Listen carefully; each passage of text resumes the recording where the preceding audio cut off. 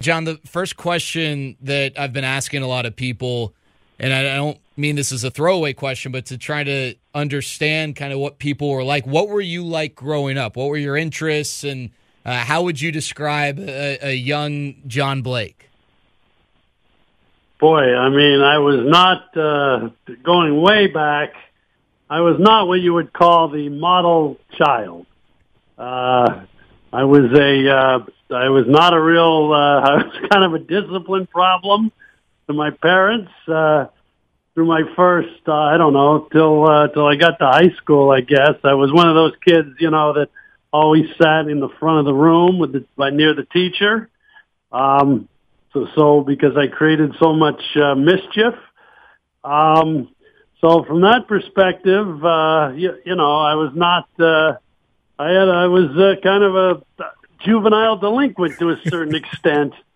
But, beyond that, obviously sports were my history in sports. I really liked, even as a kid, I liked history. I mean, I learned I got a real,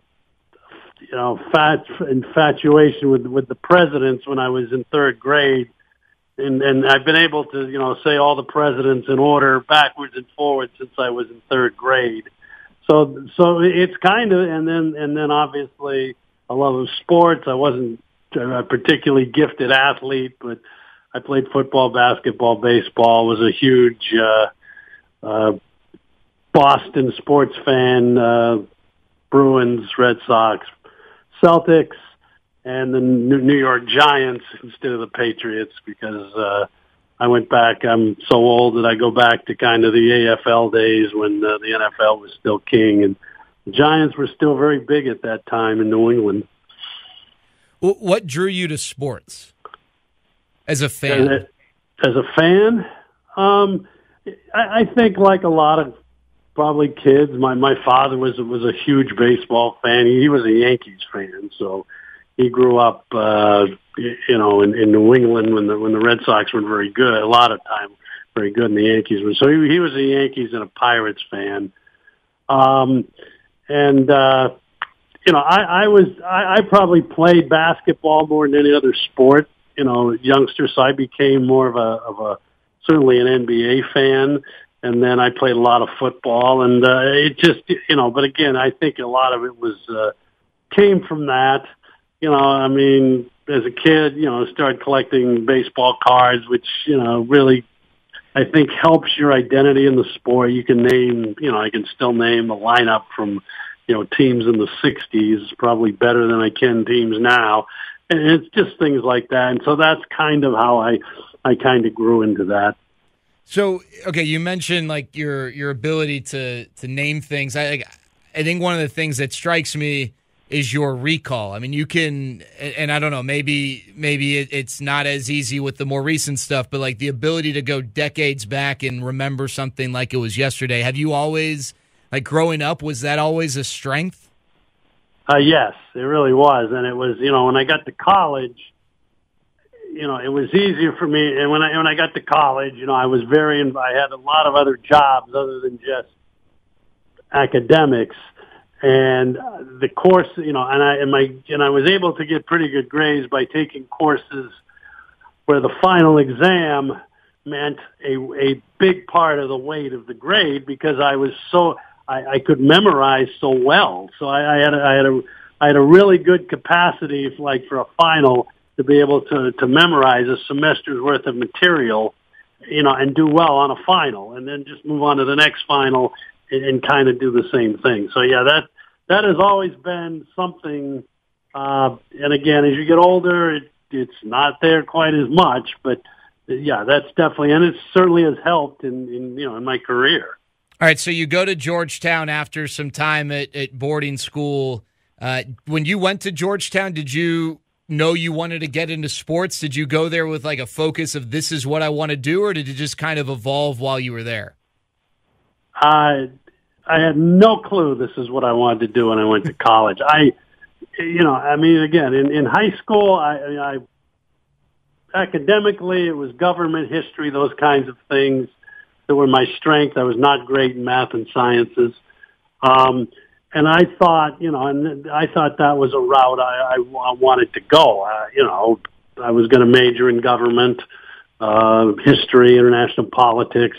And so those were the kind of programs that I was looking for when I applied to college. And Georgetown School of Foreign Service, one of the best programs in the country for that. And somehow I got into Georgetown and majored in international politics. But I had no idea, Jared, that these kind of jobs really even existed when I was in high school. It was, this was the mid-'70s. Both athletic departments and front offices of professional sports teams were incredibly small, and there was not a lot of jobs out there. And when you're 18, 19 years old at that time, you just had no idea these kind of jobs even existed. So, when I went to college, again, I was looking to, major in government history and maybe go to the Foreign Service, School of Foreign Service. That was kind of the career path I was at least looking to. And it just kind of evolved in college. I remember the first week I was at Georgetown, looking for something to do, because in boarding school you really have to, they stress the extracurricular activities. There's not a lot else to do there when you're in boarding school. So you do a lot of clubs and sports and that kind of thing. Whereas, in college, a lot of kids don't really go down that track. Well, I was looking for things to do other than just academics. And I like to write. I like sports. So I went to, an orientation for the school newspaper at Georgetown. Got involved in writing sports very quickly. From there, it kind of gravitated into a relationship, with the athletic department. They're called sports information directors in those days, which are now athletic communications. Got involved with that. I mean, again, this is 1973. The sports information department at Georgetown was one person. So I got involved in that as a student and got more and more responsibility. We, as the basketball team got better, we had a lot of different sports. We had Division III football. We had a really good track program. So I got more involved in that. And from there, I got a job, make through contacts, working at the Washington Post, what was called a copy aide in those days, in my junior year. And I wrote high school sports for them and worked a lot more at the Post than I did on my studies my last 2 years in college. And that's kind of, how it kind of all evolved. I just got more and more involved in different sports entities when I was in college. And, and still, I tell people this all the time. I interview students, prospective students as part of the alumni interview program at Georgetown. And I wouldn't trade my degree in, international politics for anything. It was a great degree. The professors were great. I learned a lot. And it's, in government history, those kinds of things have continued to be a passion. But, going into it, I had no idea that this is how, 4 years later it would end up. All right, so you mentioned working in the athletic department, and that's right around the time John Thompson was establishing himself at Georgetown. I don't know, I guess like college basketball fans who are maybe newer to college basketball probably don't really know a whole lot about John Thompson or recognize the success and the tenure he had. But back when he was coaching, I mean, he was one of the legends of college basketball coaching. What was it like getting him before maybe he established himself in that way in the early part of John Thompson's coaching career as he was starting to find success? Well, my freshman year at Georgetown was his second year coaching the basketball team. The year before he got there, Georgetown was 3-23. And they fired the athletic director, they fired the basketball coach, and the president of the school at the time, a Jesuit by the name of Robert Henley, really went out there on John. I mean, he hired a coach from local St. Anthony's High School in Washington. it was at the time it was certainly going out there. It was 1972, and he was able to recruit and bring in student athletes from Washington D.C. while also being able to give them a good education. That was always very much a part of Coach Thompson's message. And as he grew the program, I was very fortunate to be there, in the early days. You're exactly right, because, the thing people kind of remember about Georgetown and everything as you get farther down the line, farther away from that, was Hoya paranoia and how he was tough on the media and how he kind of kept everything close to the vest. Well, I was in that kind of that inner circle in the early part of it, because he trusted me. I was always very supportive, and when in my writing with the school paper and everything, there was some rocky times in his first couple of years, before the program really got started.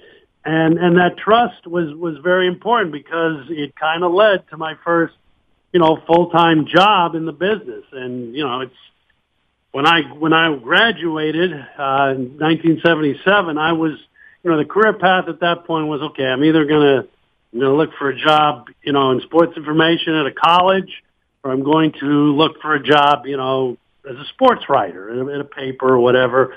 And that was the path, and it was going to be whatever job I come up with first. And I was applying for things. I was still working at the Post, pretty much full time, but not full time. And, I was not going to get a full time job at the Washington Post out of college in those days. And I got very fortunate, because the SID that had kind of tutored and mentored me left in August after I graduated, and they made me the interim SID at 22, of a Division I program with, no help, no interns, no anything. And I proved myself. They took the interim tag off in December, and a lot of that was due to my relationship with Coach Thompson and the basketball staff, that they trusted me. They had the confidence that a 22-year-old, which could do the job, which I'm not sure, in this day and age, it would probably never happen.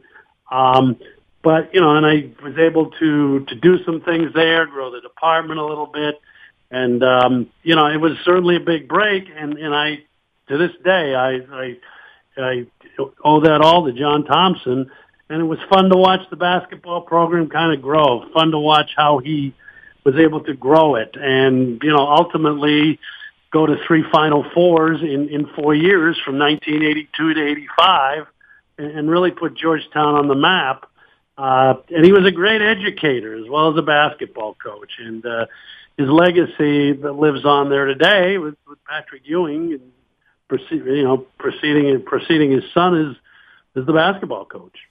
All right, I don't remember if you told me this or if this is a Matt Hicks story, because both of you guys have some fun stories from when you were broadcasting. You used to do some of the Georgetown games. Was it you who got ejected from a game as a broadcaster? Well, we got a technical foul. Okay, technical foul. How did that get ejected? What's that? Well, I mean, we had some good stories on basketball games. I was able to, as SID, I did a lot of the color. I did some play-by-play when the regular announcer wasn't there. And then the guy who's been doing games there for 47 years, a guy named Rich Shavatkin. And Rich is I'm sure you've heard highlights, Hoyas win. He says it like 9 times. And Rich started, when I was a student. It was 1974 was the first time he did the games. And so I worked games with Rich a lot over the next 10 years before I came to Texas in 1984. So we did a lot of games together.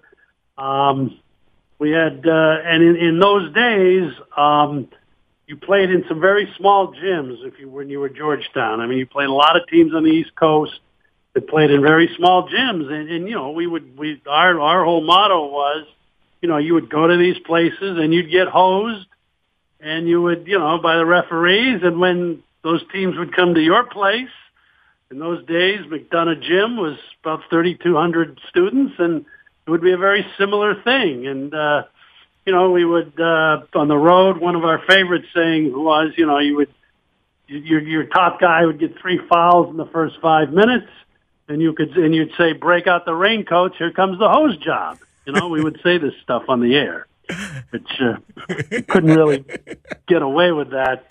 So one night, one night we were doing a game, and I got mad and yelled at a referee, and so before you know it, a guy teed me up. So it was in one of these gym situations. So I was in my youth, I tended to be quite fiery on officials sometimes. I mean, there is some. I went after an official one time. And this was when I was a student. I went up and started screaming at an official after a game, after I thought he cost us a game, had to get pulled off. So Thompson actually, I think, appreciated the support. All right. So after that, you spent time with the Orioles, and I believe you got to work with Earl Weaver, who's one of the, I guess, baseball's great characters. What was that like? Yeah, I went from John Thompson to Earl Weaver. It was, So I decided, basically, I was the SID at Georgetown about 2.5 years, and at the time, I'd been at Georgetown, since I was a freshman, and I was kind of looking for a change. I just didn't think I wanted to be a college SID at Georgetown, for my entire career, and job opens up, as the assistant PR director of the Baltimore Orioles in the spring of 1979, and applied for this job. And I first went through a couple rounds of interviews. First, I was told, well, I think we're going to go with more of a marketing type, because again, the staffs were very small in those days. And then they decided to go more hiring someone that had some PR experience. So I got that job. I started in May of '79. The season had already started, and working. Again, I was about 23 years old, and working with Earl, he was great to me. I mean, he was way ahead of his time on a lot of things in terms of managing. Keeping the famous Weaver cards. We would keep the batter-pitcher matchups for all of his pitchers. We had to do that by hand. We'd go through the scorebook and update his cards, after every series. We kept stuff like that. We kept running percentage, throwing out runners. Nobody else did that. We kept save percentages and save opportunities. So I got a real experience working, with that club. And this is a pretty good story. So I'd been there about 3 weeks, I think it is. And the regular road traveling secretary, and people know in baseball, where teams travel so much, you have a person whose job is basically to line up all the travel buses, planes, the hotels. It's a full-time position. Josh Shelton does an excellent job for the Rangers now. But I'd been with the club about, I would guess, 3 weeks, and then the regular traveling secretary, who was a legend, he was there forever and passed in 2010, a guy named Phil Itzo was one of the best. He couldn't make the road trip for some reason. So they tell me, okay, you're going to go on the road and do this traveling secretary, be the traveling secretary for this trip. Well, which I had no idea what I was doing, because I had, again, I'd been with the team literally less than a month. So in those days, you flew commercial a lot. So we flew commercial. I remember from Baltimore to Detroit, get to the airport in Detroit, the bus wasn't there. That was the first thing this wasn't going to go that great. So we get rained out, supposed to play the Tigers Friday night at Tiger Stadium. And the game gets rained out, so we don't play the game. We goes back to the hotel. So I get a call about 3:00 in the morning from Weaver, and he goes, yeah, you got to go down to the Detroit City Jail and bail out Cal Ripken. This is Cal Ripken Sr., who had basically gone out that night, come back to the hotel, I guess, fallen asleep in the lobby, and was security person tried to wake him up, and Rip kind of came up swinging and everything and got thrown in jail for I don't know if it was assault. I don't remember what it was. So 3 o'clock in the morning, again, first night on the road trip, I go down to the jail, and I have to bail Rip out. I wrote a check off an account, which I don't think I had authorization to do, but I bailed him out. And so we go to we have a game we go to the ballpark. We have a day game, and Earl tells me, "Don't tell anybody this happened. Don't tell anybody or whatever." Okay, fine. So Rip's got a big kind of cut on his nose. I mean, something happened, but. So it gets to be about the third inning, and the writer from the Baltimore Sun comes up to me and he goes, "There's a report out on the police blotter that Rip got thrown into jail last night or whatever, and was arrested and everything." So I have to go out of the dugout. This is the middle of the game. I get Earl out of the dugout. I say, "This is out there," and he goes, "Well, we'll have to, I'll have to go tell him to call his wife," and calls his wife. It gets out. So that was my first night on a road trip. Oh man! But when things got a little better from there, we played 17 innings that day. So that was my first induction to a major league road trip. But Weaver was great to me. He was always better, when you were losing. And, he was easier to deal with when you were losing. When the club was winning, and we won a lot, obviously, those years that he was the manager, he was a little tougher to deal with. But I will say he was always very accommodating to the writers. It was it was a fun time, and obviously the antics. And I'll tell one other Weaver story. This was in spring training. And I think it was 1981 or 2. And so geography-wise, the Orioles trained in Miami in those days. Old stadium in Miami, very close to where the Marlins Stadium is now. And we played a game in those days. We would play, the Royals were in Fort Myers, and it was a long bus ride. It was 3.5 hours across the state. Weren't a lot of interstates in those days. So we're in about the fourth inning of this game, and Earl is getting real agitated. I mean, the umpires had blown a couple of calls. And all of a sudden, he's up there, he's arguing with the umpire, and all of a sudden he pulls the team off the field in like the fifth inning, just pulls them off the field. And as he's walking off the field, he looks up to this little press box, and he sees me, and he goes, "Let's go, let's go." And basically, we got back on the bus, we drove back to Miami, and we forfeited the game because the umpire was not keeping all of the substitutions on his lineup card. Bobby Brown, who I think it was Bobby Brown at the time, may have been still Lee McPhail, was president of the American League. Earl got suspended for this. And there were no writers on the trip. That was the other thing I remember. It was so far that the writers usually would just meet the bus back in Miami when we got back. So, and obviously, those are the days before cell phones. So I have to try to, get on a payphone and everything, call back to Miami and tell, my boss or whoever it was, hey, make sure the writers are there. We just forfeited this game. And then for the next 2 or 3 days, Earl would sit in these little press boxes in spring training while he was serving his suspension with the writers. So that's just a couple of stories about Earl Weaver. But as I say, he was a great manager, and I got to go to a World Series my first year with the club in '79.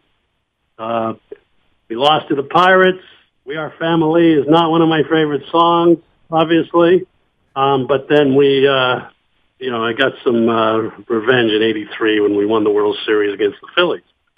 All right, so not to jump too far ahead, but then you eventually come to Texas to work for the Rangers, and I understand your first day on the job, there was a perfect game? Yes, that's correct. So what was that like?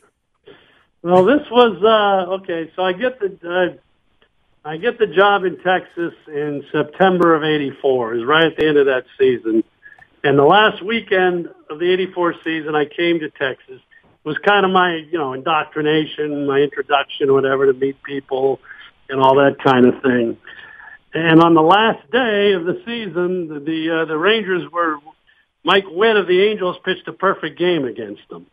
It was the last game that the late Bert Hawkins served as. He was my predecessor as PR director with the Rangers. He'd been doing it since the club started in Washington in 1961. Covered the team for 30 years. Covered the old Senators for 30 years before that. And this was his last game as the PR director officially. Mike Witt threw a perfect game in less than 2 hours on the final day of the '84 season.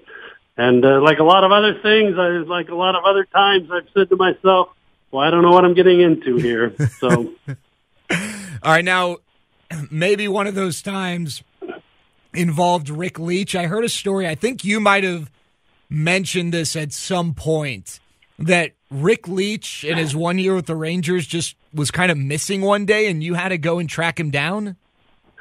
Well, we had to, and again, this was 1989. We were in New York. And Rick Leach did not play a whole lot. I mean, he did not start that many games. He happened to be in the lineup this one night against the Yankees at old Yankee Stadium. And gets to be, close to game time, and no Rick Leach. Rick Leach hasn't shown up to the park. So, on a lot of days when Rick Leach wasn't in the lineup, you probably could have gotten away with nobody ever knowing he wasn't there. But, so it gets to be, I guess we played at 7:30 in those days probably. It gets to be about 7:15. And then Bobby Valentine says, look, we got, obviously we got to scratch Rick Leach. So to make the lineup change, and Bob Shepard has just started announcing the Ranger lineup. And he goes, number 9, Rick Leach, left field. And I go in the booth and I say, he's been scratched. And he goes, scratch that? Number 29, Pete Incaviglia, whoever was starting that day. So Rick Leach went missing for 2 days. And in New York, Tom Grieve, thank God Tom Grieve was the general manager, was on the trip. And Tom was actually the one that found Rick Leach. And it was, I don't really want to get into the details, but he got suspended and everything for less than great conduct. But I'll never forget the Shepard thing because it was pretty. And again, if he hadn't been playing that day, I think nobody would probably have known he was missing. All right, again, there's so much that I guess we could cover with your career. I got one more just question of this ilk, maybe a story type thing, and then one question about the job itself. But there was a pretty crazy period where under Tom Hicks's ownership, you were not only just doing the Rangers, but I think you also had to oversee everything going on with the Stars, and this is while the Stars were competing for Stanley Cups and even won a Stanley Cup. What was that? How did that all come about? And I guess what was that period of time like? Well, when Tom Hicks bought the Rangers in 1998, at that point he had bought the Stars about 5 years earlier, and his goal, his ambition was basically to start a kind of a sports organization with multi-teams called Southwest Sports Group. And it would encompass the Stars, the Rangers, the Mesquite Rodeo. He owned that too, the Mesquite Rodeo. And so a lot of us were put into positions, we consolidated roles, So even though I was still, baseball was still what I was doing most of the time, I did have super oversight of both the Stars, PR, community relations, that kind of thing, and then I had to do, communications for the rodeo. The kind of the bummer of the thing is, in hockey, you don't get rings unless you win the Stanley Cup, and this arrangement did not start until after the Stars won in 1999. We actually started it for the next year, and then the next year they lost in New Jersey in the finals, so never did get a ring, but it was interesting. To say the least. I went to I didn't have to travel with the hockey. I went to a lot of home games. I went to, the majority of the home games and did a lot of their corporate type stuff. I didn't have to do that much team stuff. But, at a time when the Rangers were fairly successful, we were doing pretty well. There really isn't an off season to speak of anyway, but in this case, for the few years, in that arrangement, they decided in 2002, okay, this really isn't working, and we kind of went back to, separate staffs. But it made for some very busy off seasons and everything. But hockey players were great to deal with. I did enjoy it from that perspective. All right, so I'm curious. Last thing, John, how do you balance your responsibility to the players and the team to protect them and look out for their interests while also being fair to those covering the team, especially when they don't have glowing things to report, but they're not necessarily being unfair about it? I imagine does that put you in a tough position sometimes, and how have you learned to properly balance that? Because I imagine your relationships with the players and the coaches and the trust is such a huge part, and I know some of these guys don't like seeing negative things written about them or said about them. Yeah, I think, Jared, you always kind of walk that line. I've always tried to be fair. I've always tried to be honest and transparent in the relationships, with media and public messaging and all of that. But,